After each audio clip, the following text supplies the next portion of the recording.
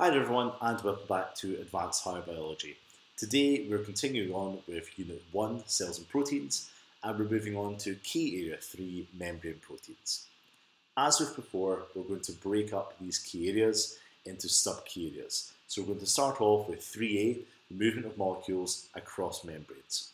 So hopefully it will start with a little bit of revision for you. The cell membrane or plasma membrane controls the entry and exit of materials in and out of the cell, and it's composed of proteins and phospholipids. For Advanced Higher though, we're going to have to go into a little bit more detail about both the membrane proteins and the phospholipids within the cell membrane. So first of all, in terms of how they're arranged, phospholipids are this sort of tadpole shape, and up the top we have this hydrophilic head, meaning that the head region, which is exposed to the outside of the cell, is attracted to water. And beneath it, the tail region is totally the opposite. It is hydrophobic, meaning it is repelled by water. And this is going to have an impact on the proteins within the cell membrane and how they interact. So in terms of these proteins, we have two different forms. We have integral proteins that are found inside and within the membrane, and we have peripheral proteins, which as the name suggests are found on the outside. They're bound to the surface of the membrane. So we'll start off by looking at these integral proteins. So as we said, these are going to be within the cell membrane, so they interact with that hydrophobic region of the phospholipids. So these regions of hydrophobic R groups are going to allow strong hydrophobic interactions that are going to hold those integral membrane proteins within that bilayer itself. There's one other term we use to describe them, like in the diagram that you can see right here. If you have an integral protein that is across or spanning across the whole membrane from one end to the other, they can be termed transmembrane, meaning across the membrane. And these are going to be really useful when we look at how molecules can move from one side to the other. And in terms of these peripheral proteins, these are on the outside. So because these membrane proteins are on the outside of the cell membrane, they are going to have hydrophilic R groups on their surface. And they bind to the surface of these membranes mostly through ionic and hydrogen bonds. And they're shown in this diagram in the green.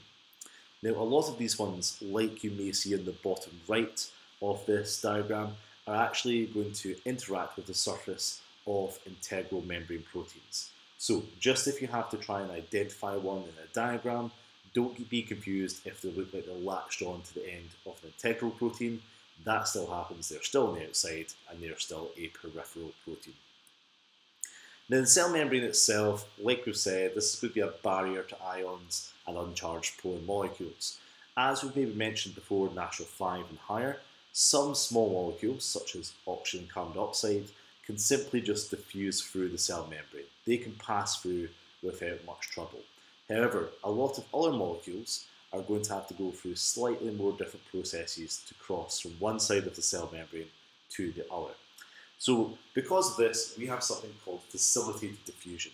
So facilitated diffusion is still a passive or a non-use of energy mode of transport across the membrane, but they're going to use specific transmembrane proteins that are there for a certain job.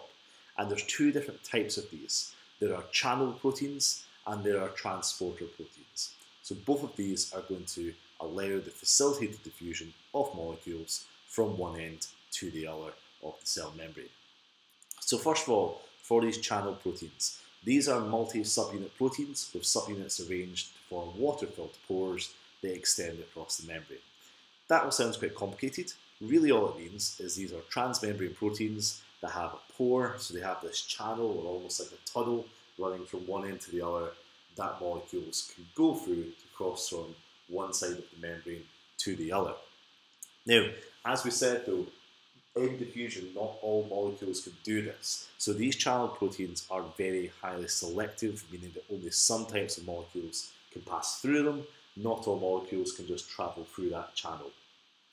To prevent any molecule from just going through that channel or working through that tunnel to get from one side to the other, many of these are gated. And gated, as the name suggests, just means there's a gate across this channel protein, and there's going to be a change in shape that's going to either close the gate to prevent diffusion or open the gate to allow a molecule to diffuse across. So as always, we have another subcategory here in terms of our gated channel proteins. So there's two types of gates that you can come across, and you need to be able to recognise each one by how they work. So there are ligand-gated channels, which are controlled by the binding of signal molecules, which means that a specific signal molecule is going to bind to a ligand-gated channel. The ligand-gated end is going to open up, and the molecule can now diffuse through. The other type, though, is voltage-gated, and this isn't controlled by signal molecules. This is instead controlled by changes in ion concentration.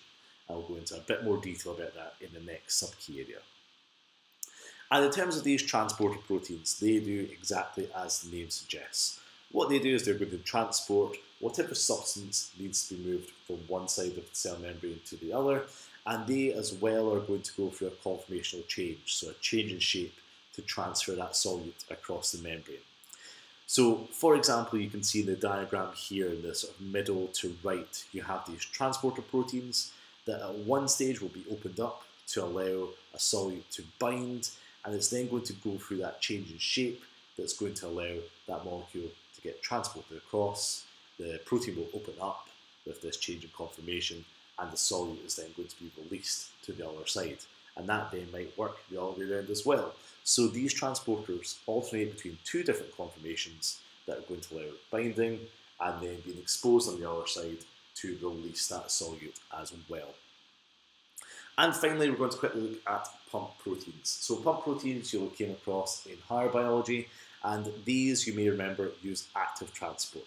So now if you use active transport, then you're going to be using energy, you're moving molecules up a concentration gradient from a lower concentration to a higher concentration of the molecule that you're moving. So these pump proteins are going to transfer these substances across the cell membrane, but they require a source of metabolic energy. And able to get this energy, some of these active transport pump proteins will hydrolyze ATP directly in order to provide energy, to change conformation, and to pump these molecules from one end to the other. And these molecules will use enzymes called ATPases that are simply there to hydrolyze ATP to provide that source of energy for the pump protein to work.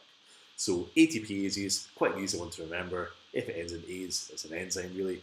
And ATPases hydrolyze ATP to provide that energy. Now this will be a lot more useful in your next sub-key area, where we'll go on to 3b, where we'll look at ion transport pumps and the generation of ion gradients. So we'll go into a little bit more detail, and we'll take a look at the sodium-potassium pump, which is quite a big case study in terms of this transport across the membrane. That's all for 3a. I'll see you for the next video. Thanks so much for everyone who has been watching, and thanks again for any comments you can find my way as well. Really glad to find that you've been finding these useful. Okay, that's all for 3a. I'll see you again for the next video. Bye for now.